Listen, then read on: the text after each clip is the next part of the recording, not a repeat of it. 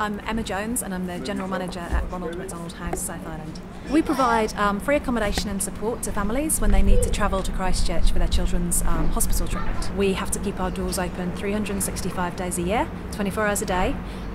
We are not directly government funded, so it means we're reliant on the community and businesses to help us do that.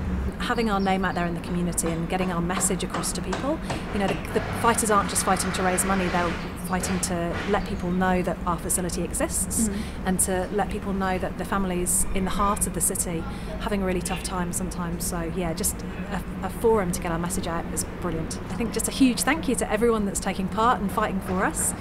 It's a pretty brave thing to be doing, putting yourself on the line for these families, but they're going to be making a really huge difference to a lot of people, so thank you.